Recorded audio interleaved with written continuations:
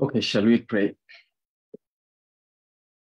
Our Heavenly Father, thank you so much for this platform that you have given unto us that we may share your word.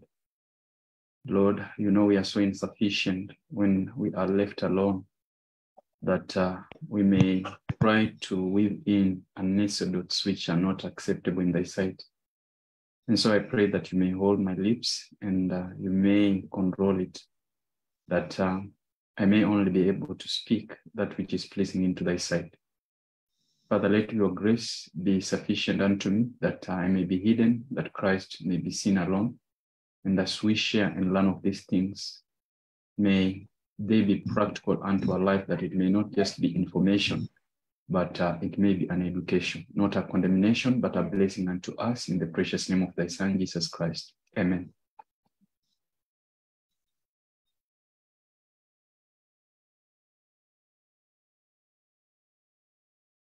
And so I'm thankful that God has made it possible that we may be able again to share in his word. I apologize on Friday that it couldn't be possible because I went to minister in the regions of Uganda borders.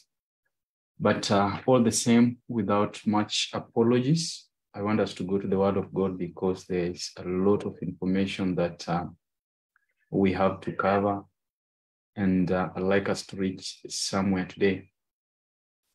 In the last two presentations, we have looked at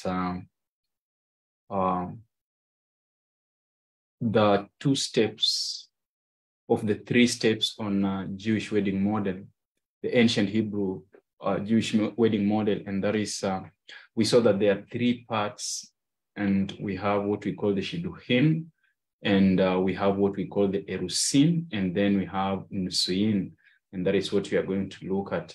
We found that the 3 steps also coincides with the 3 apartments of the sanctuary.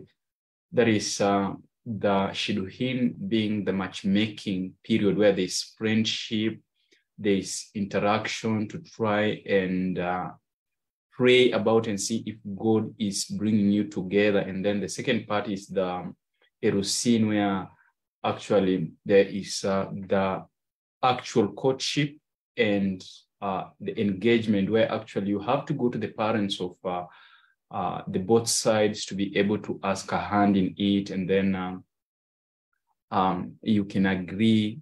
And if you are given the lady, then you have to pay the dowry. And then we have the betrothal period of 12 months, whereby you don't see each other, but there is the man from, or the people from the 2 sides, which will be giving reports to the other side and to the other side. And during this engagement, when you had given your dowry and you are in the 12 months of betrothal, if anything happened, as Joseph and Mary were in such a stage, if you wanted to leave the other person, then you had to write a letter of divorcement, because during the engagement period, when you paid the dowry, you were handed a ketubah, a writing that showed that now this is your wife, although you are not living with that person, you are living with that person. I don't want to forget the last question that Angie asked, that how does God make these people one? How are they united? And I want just to make it brief like this. We went through Malachi chapter 2, but back in the book of Genesis chapter 2, God said that it's not good for a man to be alone. And so I'll make him a helpmeet. And I wish we could talk about this issue of a helpmeet, because people don't understand what it means to be a husband or a wife. Sometimes we think that we can turn our husbands to houseboys or turn our wives to housemates. That is not what God is calling us unto. And there is a quotation where E.G. White condemns just a person, a man sitting by and letting the wife work. I'll try to get down to this quickly if I can't get it. You give me some seconds. That when we marry, it's not like we have now come to have a housemaid in a house working for free, or a houseboy working for us. And so she condemns the issue of a woman working and the husband just sitting. And so I was saying that how do these people become one? In the beginning, God made Adam to have a deep sleep, and then he took the rib out of a man, and then created for both, created Eve, and then you find that this was flesh of flesh, bone of bone. But God is not doing that today. God is not doing that today. We saw in Malachi that he is taking the residue of the spirit, in that he takes the spirit of the man and the spirit of the woman. That is something mysterious, and he makes them one. And so in 1 Corinthians chapter 7, he says that the unbelieving husband is sanctified by the believing wife, or the unbelieving wife is sanctified by the believing husband. So that God, in Malachi chapter 2, he says that he wants to reproduce a holy seed. And so he says that if it were not so, then your children will be unclean, but now they are clean, because the Lord takes off the spirit of the one who is a believer in that marriage and sanctifies the children in the womb. That is a mystery I can't explain, but it's the doing of the Lord. It's the doing of the Lord. And so that is the part that we left with, and that was the question that I think Sister Angie was asking: how are these made one? It is in a mysterious way that the Lord actually combined the spirit. And just to say something, that when a man and a woman come together, they share hormones, which actually, by their interaction, there are hormones which are secreted because of that interaction, which makes them, the woman responds in a certain way to this man when they have lived together, and the man responds to this woman in a certain way. And this is some chemical composition, a reaction from the body. And so they tend like a remote and a TV, which is of the same model. When, you cannot operate a TV with a foreign remote. And so when these two people come together, there's a chemistry that really makes them react as they live together. And this is one of the part of making them one, and also the sharing of the seed. That is the seed of the man. I believe the man is the one who has the seed, and the woman has the ova. And so during this interaction and intercourses, actually, there is a way the Lord links them together. And it is something that we can explore in anatomy and physiology, how they are made one. And so that is where we reached the other time. And I want to try to go into the presentation of today.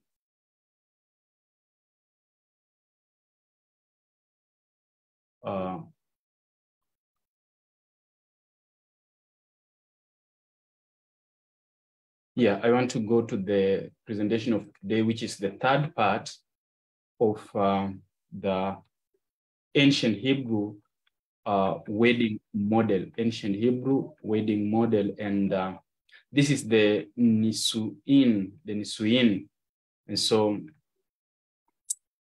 allow me just to go to this straight away. Now, the Nisuin was the third and, can I say, the last step in marriage, in this, the whole process of friendship, courtship, and marriage. This is the last step in this Jewish wedding model. And the Nisuin The word nisin means to take, coming from the root word naso, which means to lift up. And then not only will the groom come to take his bride, he will honor her and lift her up. And we find that in the courtyard, there is the matchmaking, that is the shidduchin. In the holy place, there is the what we call the erusin, that is becoming, studying each other and what impresses each other and the principles of what will be practiced in marriage. And then you move into the holy place where the marriage place takes place after everything have been consummated. And this is where actually the husband, after the 12 months, is handed the wife or the woman to live with. And so not only will the groom come to take his bride, he would honor her and lift her up. And you find that this is the second coming of Jesus Christ. You know, the first coming is to ask to get involved in a relationship and a courtship with the woman. And then after that, he goes back, the bridegroom goes back to the father, and there is the communication that is there, and there is the person who is passing the information between the bridegroom and the groom, or the husband and the wife. And we see that it is the Holy Spirit, the representative of Jesus Christ, that now speaks to the church as Christ went back to the Father. Christ does not come to us. He sent his representative, the Holy Spirit, and there is the back and forth between humanity and heaven through the Holy Spirit. And so we shall see Christ the second time when he comes to take the bride and lift her up. And to lift her up is to take her from where she was to another place. And so the same way that Christ will come to take the church and then go to the Father's place, that is what happened in the third step of the ancient Hebrew wedding model. After 12 months, the man came to the place of the woman and took her. And where did he take her? To his father's house.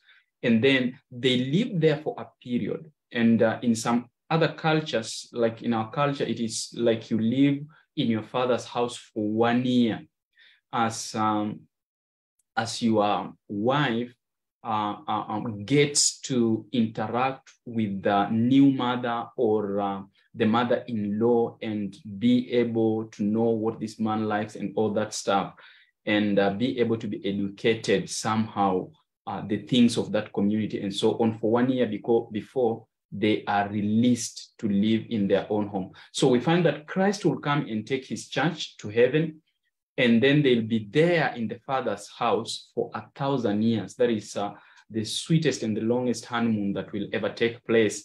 And this is what I tell people that have never attended the honeymoon. Don't cause chaos. Be consoled, because there is coming a honeymoon where you'll be there for 1,000 years. So you don't need to cause problems in your home that I never had a honeymoon. And so there is a grand honeymoon coming, and we shall all partake in. Oh, someone is in Facebook is questioning that you address the issue of marrying an unbeliever. Perhaps you can give a highlight in the end. Thank you so much. I'll touch on that. Just remind me when I'm ending. I'll be able to revisit Deuteronomy chapter 7 and Deuteronomy chapter 12. And so in this Nusuin, not only will the groom come to take his bride, he will honor her and lift her up. And then that is what is going to happen in the second coming. When the groom came for his bride, there was a great possession of joy, jubilation, and shofar blast. We shall be looking at Matthew chapter 25, the 10 virgins, 5 wise and 5 foolish, when we reach in the story of the wilderness. It will be something interesting, although it is attached to the second coming, where those who are ready go in and those who are not ready are cast out. But I'll deal with it when I'm dealing with the sanctuary in the wilderness, where people are left in darkness. People who didn't cherish light, they are left in darkness for 1,000 years, and they will have no other chance of attending the wedding ceremony, but a fearful condemnation. And so let us go back to the marriage issue, when the groom came for his bride, there was a great possession of joy, jubilation, and shofar blast. The bride will see the light of the procession in the night and have to go out and meet the groom as he came for her, as he came for her.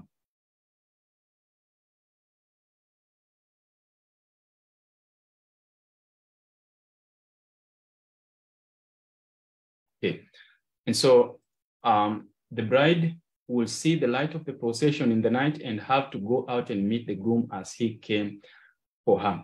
Then she will light her oil lamp and go out and meet the groom. This is the language of Matthew chapter 25. And so when Christ is giving the story of Matthew chapter 25, he is looking at the ancient Hebrew Jewish wedding model. And for the people whom he was speaking to, they understood the language concisely, what actually it meant. And this issue of marriage was not a simple thing, because there were at times when actually the lady will not be ready to get married. And this was a serious thing which we have to consider too. Although the bride knew to expect her groom after about a year, she did not know the exact day or hour of his coming. The date was not given, but they were actually promised that he would come. And so she wanted to be looking forward, because this was an exemplary event that was going to happen to test if this lady was ready for this man. And it seems like the day cometh as a thief, as per the second coming of Jesus Christ. It was the father of the groom who gave final approval for him to return to collect his bride. And so the father of the lady, the father of the husband to be, is the one who gave the date. After he had prepared everything well to host the daughter-in-law and prepared the room for where his son and the daughter-in-law will be able to live for this period of the honeymoon, or the period of knowing each other as a husband and wife, then he gave the date. And it was unexpected, because it was given like this, and then the man went to take the wife. And we find that in the Bible, that it is the father who will give the day and the hour of the son's coming to take the church to heaven. For that reason, the bride kept her oil lamps ready at all times, as the groom usually came in the night. The groom will then take his bride and take her back to his father's house to consummate and celebrate. And the process of consummation was the most I can say the most excellent period, or the most intense session, because you find, we shall be reading some spectacular things. The couple will finalize their vows and bring a cup of wine to signify their union. Now, we remember when Jesus said that I'll not drink of this cup again until in my Father's kingdom. And so they were not to share any meal, that is the bride and the bridegroom. Between this period of betrothal, there was no meal that was to be shared between the two. They would wait until that period of consummation, when they will take the meal again. And the father promised that I'll not take of this wine again until in the kingdom.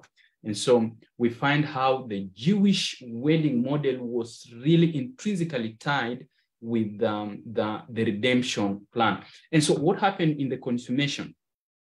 The consummation followed a procedure as well. And what is to consummate? To consummate is to,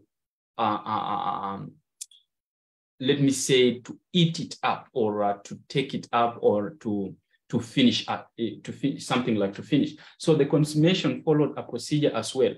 The bride might have up to 10 friends who would act as witness to the event. The mother of the bride or the bride herself will sew the name of the couple on a cloth. This was called the proof of virginity, that the bride will bleed onto as she lay on top of it during copulation. And so this was to test if the bride had involved herself in extramarital activities before she was married. And if there was not that blood during the copulation, then it was proven that the lady was not a virgin, and that this was a very embarrassing moment in the consummation of the marriage. And just reading on, this is where the parable of the 10 virgins come in. The bride's 10 virgins served as a witness and will walk with the bride in a ceremony to the wedding feast in the house of the groom. As the bride was waiting for the groom to arrive and take her to his father's house, the 10 fell asleep due to the unexpected delay of the groom. Once the groom arrived, the male witnesses of the groom would announce his arrival with a shofar and calls from his voice to the bride and her maidens.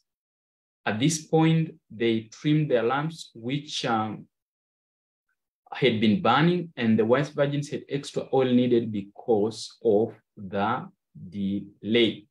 Continued on, as the groom takes the bride to the chupa room, or the consummation room, a celebration party begins in the outside room, and the 5 foolish virgins run to buy extra oil. The entire wedding party make their way to the groom's house, and the door is closed when the last person in the procession enters. The 5 foolish virgins arrive and knock on the closed door and are told, "I never knew you," and are forbidden to enter the wedding feast. And so the chupa used in the betrothal ceremony was used as a covering for the wedding bed. Once the marriage was consummated, the groom would hand the proof of virginity to the witness and the celebration would begin. Suppose that this was not the case, then there was no wedding. There's no consummation of the marriage. And then it will be that the lady will return the dowry that had been given, because he had proved herself unfaithful. Because during the engagement day when the dowry was being paid, it was assured the groom that the bride was a virgin. And so if on the day of consummation it was not proved so, then it was a big embarrassment, and there was no wedding on that day. And then I have read some places where actually another lady who was a virgin was taken by the man who had came to the wedding. But I have not seen that in the wedding. Only something that comes close to that is when Samson went to take take the lady, and then he tried to pose a riddle, and then they urged. Am I getting the thing correct? I think he never took that. The first lady before, I think Delilah, what he did, he went away. He never took the lady. And then the man, the best man he had with, took the lady.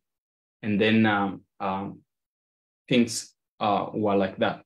And so there has been stories that if the lady was not found to be a virgin, one of the virgins in that group was taken and given to this man.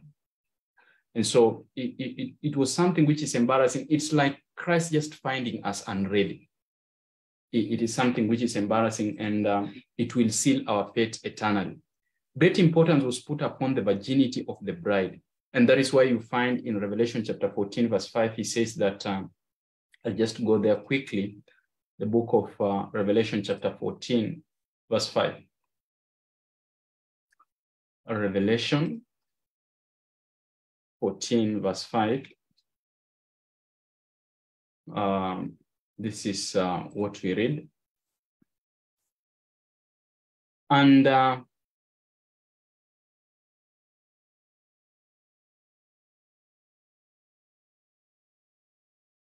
verse 4.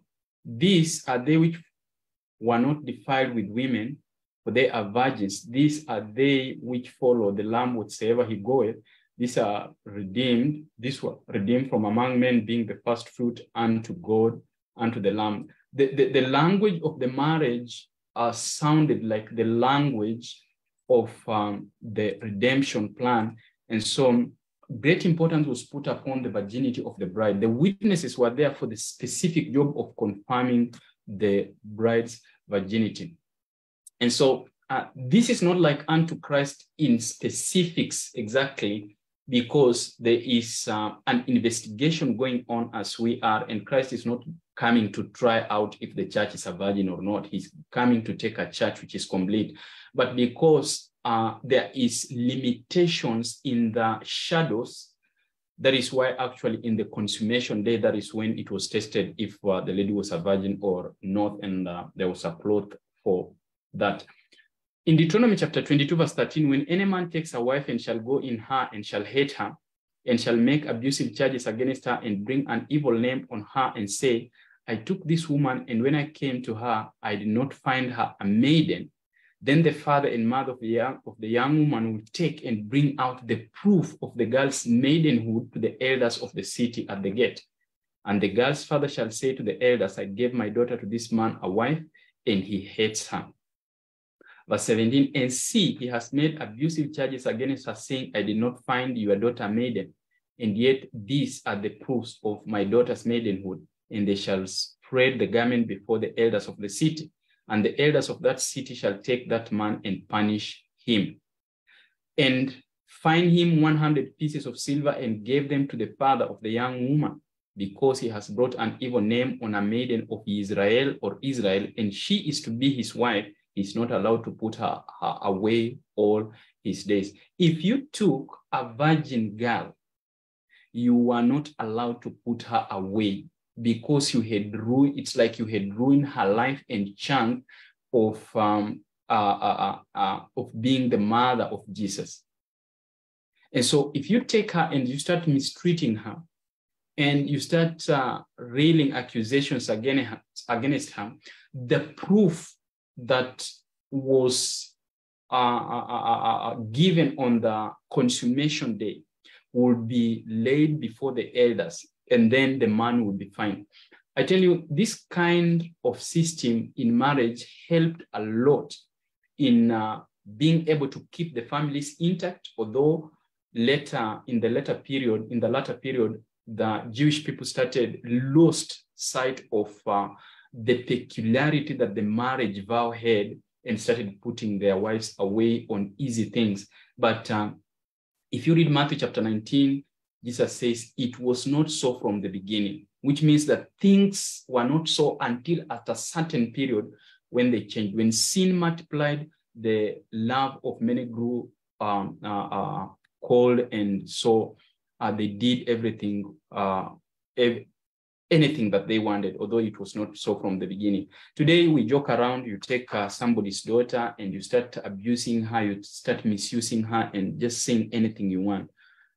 Remember, this is the daughter of a king, and the way she should be treated, it is not so much of the father on earth, but the father in heaven who is seeing you and what you are doing. And that is why he say in Malachi chapter 2, and now it's a time to go there again, in the book of Malachi chapter 2, Malachi chapter 2, and I'll read from verse 14.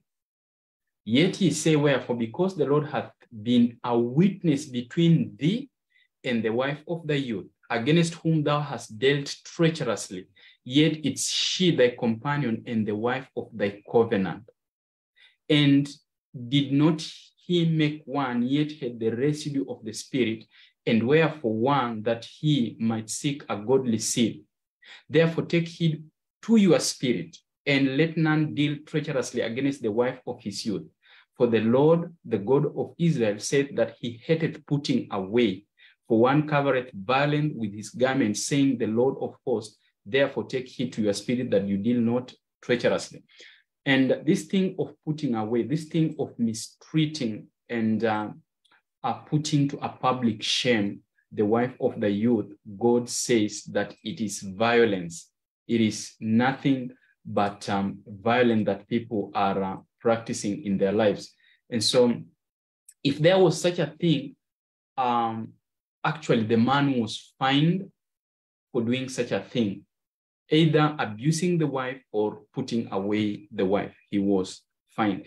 And you find that people came to a point they did not care about it because they were so rich and they could divorce at any time and marry at any time and just pay the fine. Some others would do it and even not pay the fine. And so Israel became an abomination to the nations which were surrounding them because they copied the customs of other nations.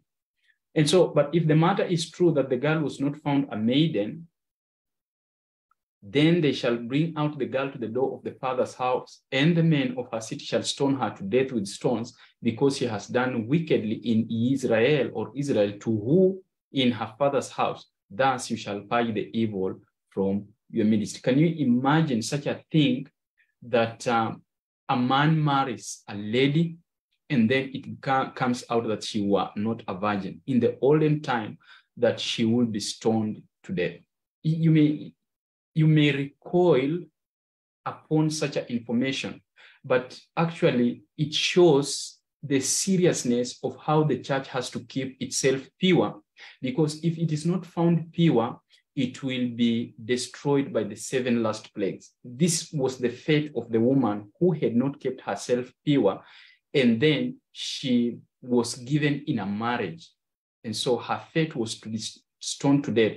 And the church which has professed to Christ, it is calling itself Christians. When the time Christ comes and finds that they are not pure, they will face the 7 last plagues as the lady faced the stoning from her unfaithful to the man. And remember that if the bride was found guilty of adultery, she will lose everything, and the groom will keep the whole of the bridal inventory. The bride price was 50 shekels of silver. The cost of accusation of harlotry was 100 shekels of silver. And I'll just go through this. And in the money of today, the cost of being found unfaithful was 1,379 euros. I'll just do the conversion quickly here. There is 1,379 euros, 1,379 euros into Kenyan shilling. And you will find that there is 210,071 shillings. This is what you find. If you convert the money today, this is what you will find, Kenyan shillings. So if the lady was found to be, she had lost her virginity and the dowry had been paid, and they promised the man that the lady was a virgin, then she will have to pay 210 Kenyan shillings and 71 shillings. And if the man was found to be guilty of accusing this woman and she was a virgin, then he will pay the equivalent, 210 and 71 shillings, plus losing the dowry to the lady. Remember that half of the dowry was returned to the man. And so, you know, when God was putting these things in place, it was not a joke. I think it is in these days that we are joking with the courtship, engagement, and relationship things, but God took it seriously, very, very seriously. And the total fine of everything was, that is 2,758 euro dollars. If you convert 2758, and I'll just try to 2758 euros into Kenyan shilling, what kind of money will you get for the whole fine? That is 420,143 shillings. That is how expensive being found a sinner in courtship, engagement, and consummation of the marriage was. But I don't know if we should say thank you to the Lord because he has shown us a lot of grace, but okay, no thank you, because sin at the end will be punished. We cover the altar of the Lord with violence. In fact, going back to the book of Malachi chapter 2, this is what the Lord says. In verse 13, and this have you done again, covering the altar of the Lord with tears, with weeping and with crying out, insomuch that he regardeth not the offering of any more. He regardeth not the offering anymore, or receiveth it with goodwill at your hand. When we get involved in this thing secretly and continue hiding people, and we think that God does not see, what he says, he doesn't accept our offerings.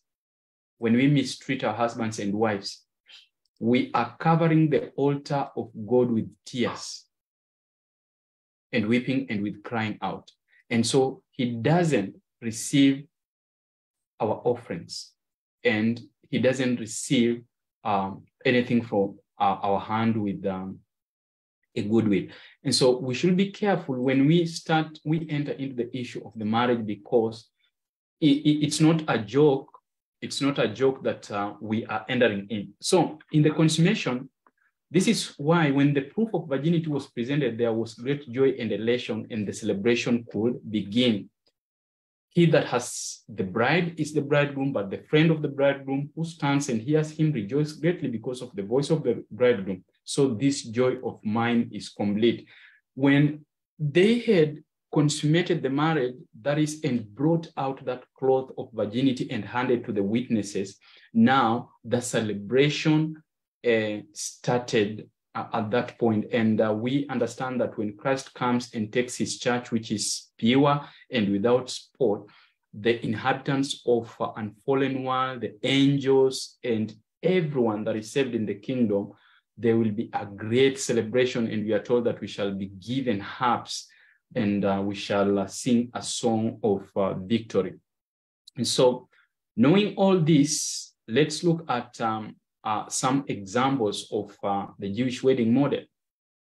So we went through Matthew chapter 1, but I'll just repeat it speedily as we go through this. But the birth of Messiah was as follows. After his mother Miriam was engaged to Joseph, before they came together, she was found to be pregnant from the set apart spirit, or the eternal spirit. And Joseph, her husband, being righteous and not wishing to make a shoe of her, had in mind to put her away secretly. Remember, the fine was Kenya shillings around 420. That is 420,143 shillings. And Joseph, looking at the situation, didn't want to put this lady into a public shame or her to be stoned to death. And so he decided to put her away secretly so that he may not get into the issue of finding this lady and making her a public show, but decided to put her away secretly. If you put her away secretly, then she was not pursued as the person on the wrong. But while he thought about this, see, a messenger of God appeared to him in dreams, saying, Joseph, son of David, do not be afraid to take Miriam as your wife, for that which is in her was brought forth by the set-apart spirit. And she shall give birth to a son, and you shall call his name Jesus, for he shall save his people from their sin, or Jesus. And all this came to be in order to fulfill what was spoken by God through the prophet, saying, see, a maiden shall conceive, and she shall give birth to a son, and they shall call his name Emmanuel, which translated means God with us. And Joseph, awakening from his sleep, did as the messenger of God commanded him, and took his wife, but knew her not until she gave birth to her son, the firstborn, and he called his name Jesus. And so this was the situation because he didn't want to bring her into embarrassment and the fines that were involved. And so he took her to be his wife. And so that was the part of the nisuin and the consummation of the marriage. And it shows the importance of keeping ourselves pure, because this is a representation of the plan of redemption. When God gave marriage to men, it was to act as a lesson or an object lesson to the redemption plan. And so we find that marriage is more spiritual than physical. Marriage was more of something that was spiritual than physical. We think that just marriage is coming together and making babies and all that stuff. No, marriage is more spiritual than people ever think. And if we will handle it as spiritual things, then we shall find that even our spirituality, character-wise, and relationship with the church will be more mature and more concrete than it is today. The reason why actually the churches are full in sin, it is how the marriages are conducted. Because the church has to start at home by that marriage. And after it is proven to be perfect, then that perfection can be extended to the church or to the community. And so it was a spiritual thing to be involved in marriage. But the way actually marriages are conducted these days, it's a sign of end times. People do not have God in their mind. Everyone wants to do what they want. And so as maybe I just do some conclusion before I go to marrying the unbeliever. As we wrap up this a presentation on the three steps in the ancient Hebrew or Jewish wedding model. The Nisuin, once the marriage had been consummated, there was a huge celebration that usually lasted for 7 days. This celebration usually happened after the harvest when there were plenty of fruit, wine, and general joy. It sounds like the Feast of the Tabernacle. After the Day of Atonement and the church, after the second coming of Jesus Christ, then there is the Feast of the Tabernacles, the Feast of Ingathering, and then followed by 1,000 years of honeymoon. And so this celebration usually happened after the harvest when there was plenty of fruit, wine, and general joy. This celebration happened at the groom's place, which he had prepared at his father's house. And that is the best time to read John chapter 14. This is the best time to read John chapter 14 again. John chapter 14. The Bible says, "Let not your heart be troubled. Ye believe in God, believe also in me. In my Father's house are many mansions. If it were not so, I would have told you, I go to prepare a place for you. And if I go and prepare a place for you, I'll come again and receive you unto myself, that where I am, there ye may also. And whither I go, you know, and the way ye know." And so that is the issue. Christ went to prepare a place for the bride. And after everything has been finalized, the Father will tell him, "Go now, bring your wife so that you may dwell here." And so the celebration happened at the groom's place, which he had prepared at his father's house, and that coincides with John chapter 14. And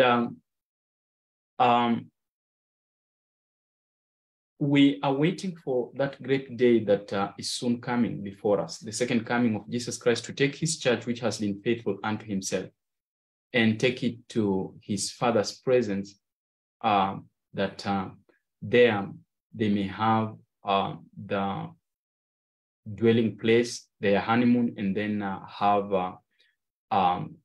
a place on this earth, according to Matthew chapter 5, that the meek shall inherit the earth. And so I pray that these issues, we will take a closer look at them again. and ask ourselves, how have we conducted ourselves in our relationship? Have we been faithful or have we been unfaithful to our marriage transaction? And as I said before, there is information that maybe some of us have been missing or some have been missing, but then we are told that in the days of ignorance, God winked at it. But for those who have not entered into marriage, it is a time that we may look at these things once again. And in every step that we make, we may seek the Lord in prayer so that we may not take a step that will bring a reproach to the name of the Lord or be able to destroy the symbolism of the plan of redemption, which were meant to be revealed by the marriage transaction. I was talking about the issue. There is the issue that was raised that I should speak about the helpmeet once again. I was saying this, and I hope I'll get this quickly, that just a moment about the issue of understanding a helpmeet more clearly.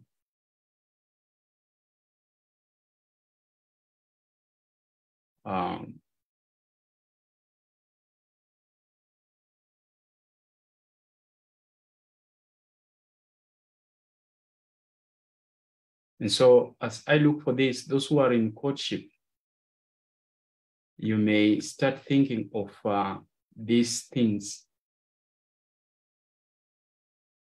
and ask the Lord to help you in prayers.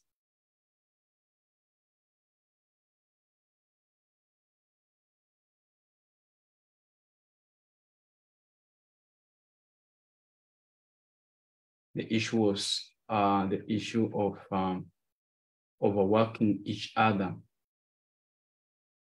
Though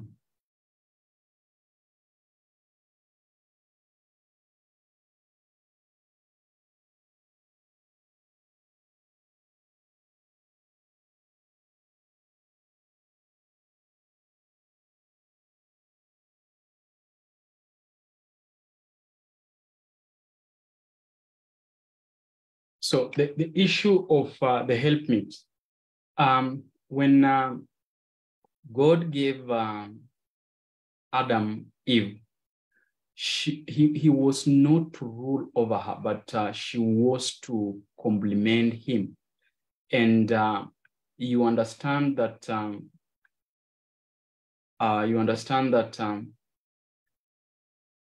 Adam at least had something that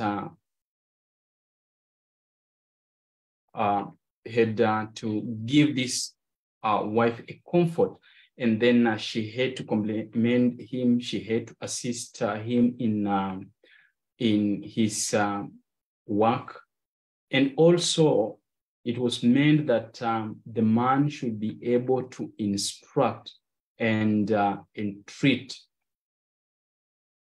The man was to help the wife and treat her in everything rather than forcing her to do anything.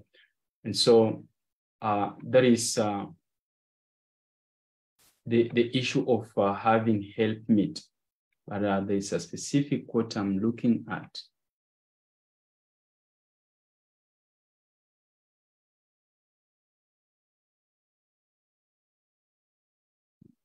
Yeah, this is it. This is 5T, page 180. So let me try to share it. A woman does herself and her family a serious wrong when she does her work and theirs too. When she brings the wood and water and even takes the axe to prepare the wood, while her husband and son sit above the fire having a social easy time. God never designed that wives and mothers should be slaves to their families. And that is what I was saying, that when you marry, don't turn your wife into a slave. a housemaid. And when you get married, don't turn your husband into a houseboy. In that the labor should be shared so that not any of the two should feel which word is this? Fulfill the burden that it is laid on their shoulders and the other one is not contributing. We should not be consumers in marriage. We should be at least providers in the marriage realm. God never designed that wives and mothers should be slaves to their families. Many a mother is overburdened with care while her children are not educated to share their domestic burdens. As the result, she grows old and dies prematurely, leaving her children just when a mother is most needed to guide their inexperienced feet. Who is to blame? Husbands should do all they can to save the wife, care, and keep her spirit cheerful. Never should idleness be fostered or permitted in children, for it soon becomes a habit. When not engaged in useful employment, the faculties either depreciate or become active in an evil work. What you need, my brother, is active exercise. Every feature of your countenance, every faculty of your mind is indicative of this. You do not love hard work nor to earn your bread by the sweat of your brow, but this is God's ordained plan in the economy of life. You fail to carry through what you undertake. You have not disciplined yourself to regularity. System is everything. Do but one thing at a time. And do that well, finishing it before you begin a second piece of work. And this is where many men and many wives fail.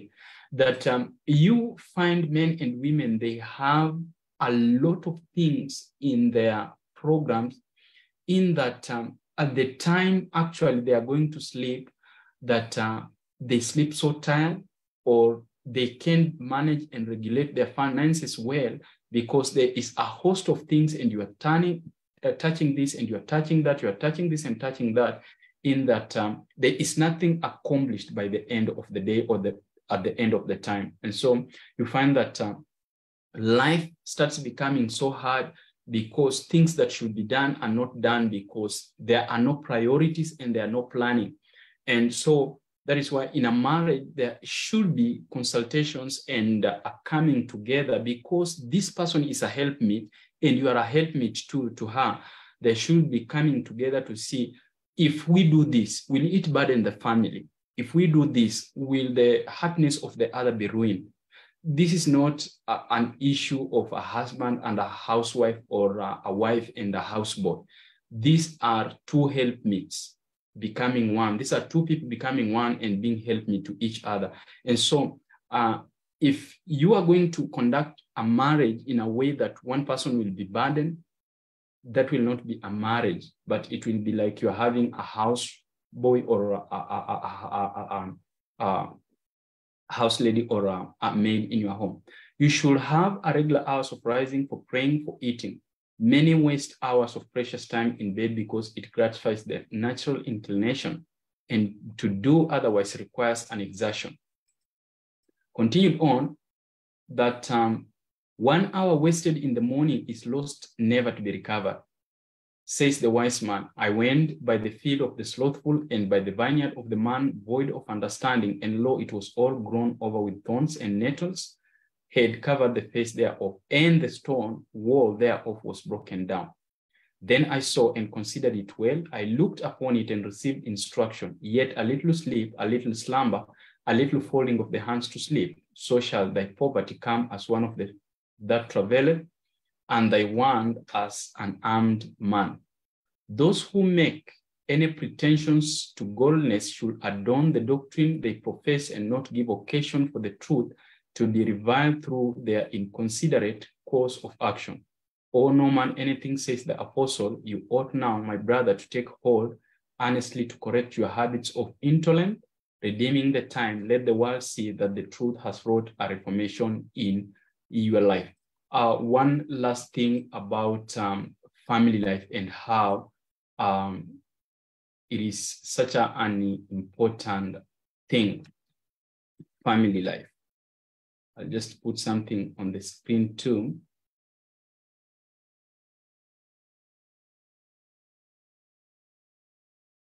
If I find it quickly, I'll put it there. If I don't find it, I'll go to, there is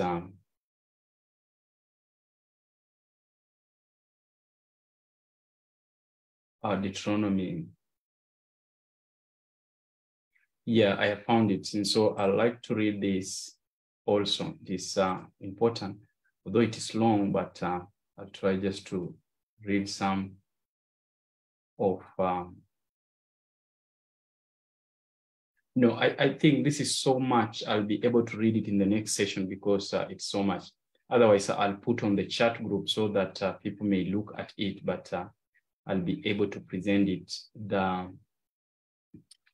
home religion, how important it is. And so somebody was asking there as we finish that I touch on the issue of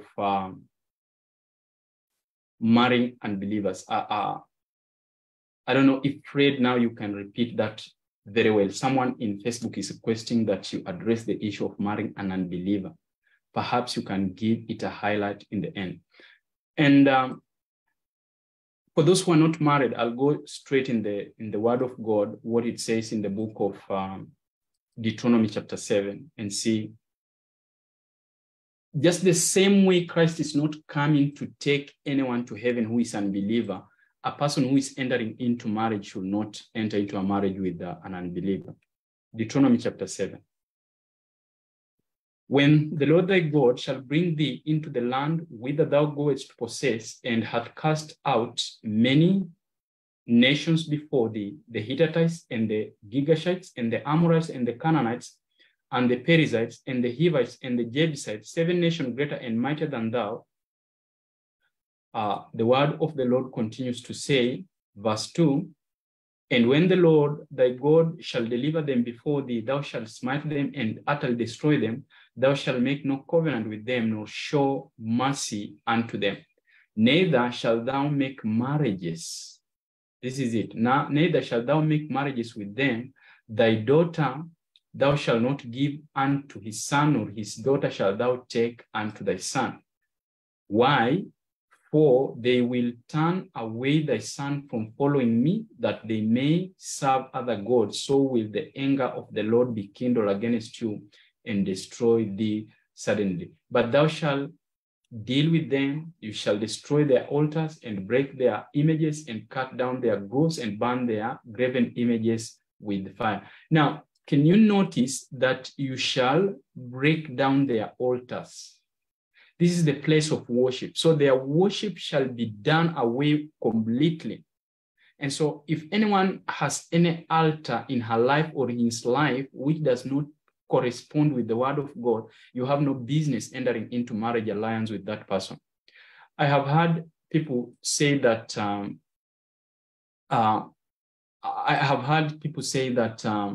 oh, you know what? You always say that, people always say that you should not marry a Sunday keeper if you're a Seventh-day Adventist or so on, and you should not intermarry in religions. But somebody say, oh, you know, I married a Catholic and I was able to convert her into SDA or something of that kind.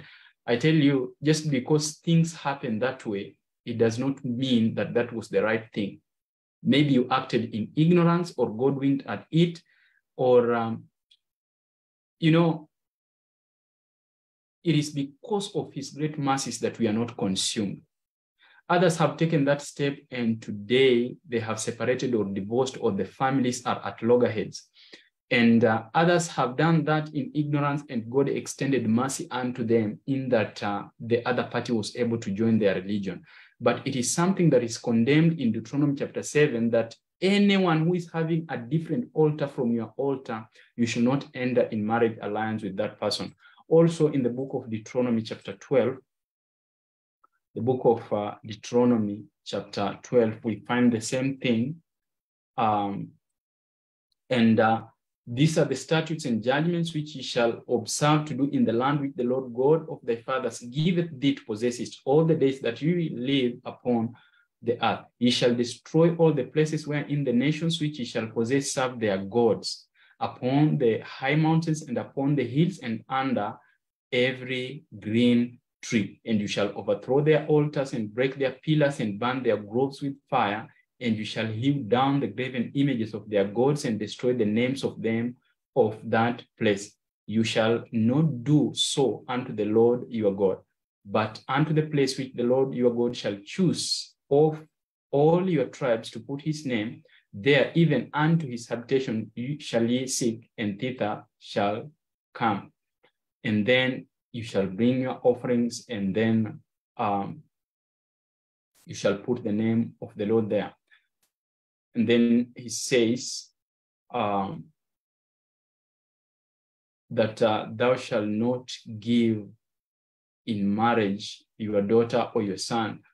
You can continue exploring the book of Deuteronomy chapter 12. I don't know.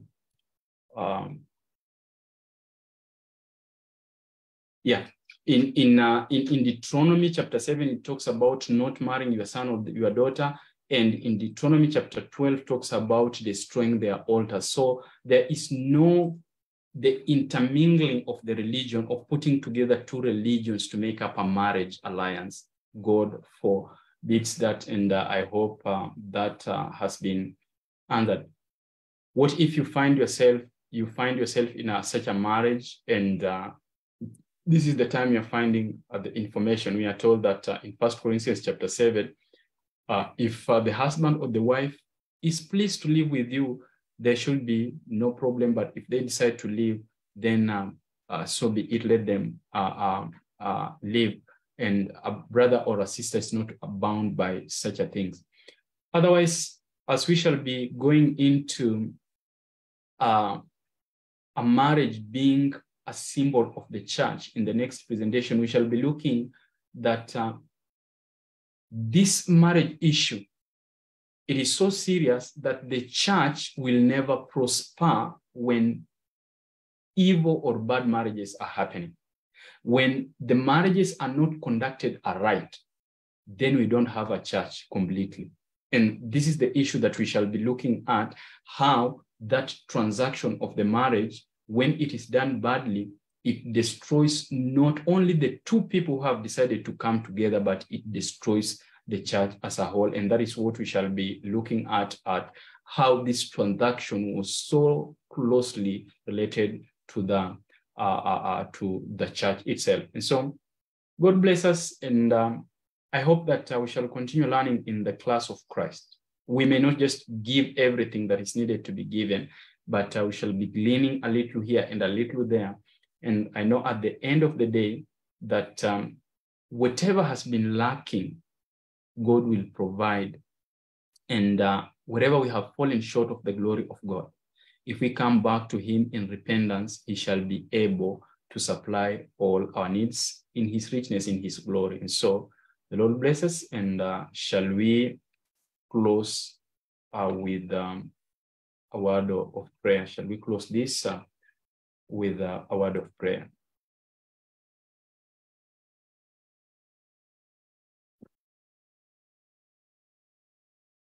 Heavenly Father, we want to say thank you once again, because you want to bring us to a state where we are perfect, because you say in Matthew 5:48, be perfect as your Father in heaven is perfect. And Lord, those who will receive the seal of God have to reflect the image of Christ fully. You are not coming to take a people who are doing permissive will, but thy perfect will. And so we pray that your word may bring comfort unto us. We may not see it as a hindrance and as a hedge, and that which restricts us from any liberty, but we may take it as our security, our guard against any kind of apostasy. We know that if any man doeth thy will, he shall understand of the doctrine, as you say in the book of John chapter 7. And so we want to know of thy will and thy doctrine, and that we may get the strength to walk in it. And so, Father, do not deny us this chance of being your children once again, and let the perfection of Jesus Christ be manifested in our lives now and forevermore. And Lord, forgive us our sins and our shortcomings. In Jesus' name we pray. Amen. Amen. Amen.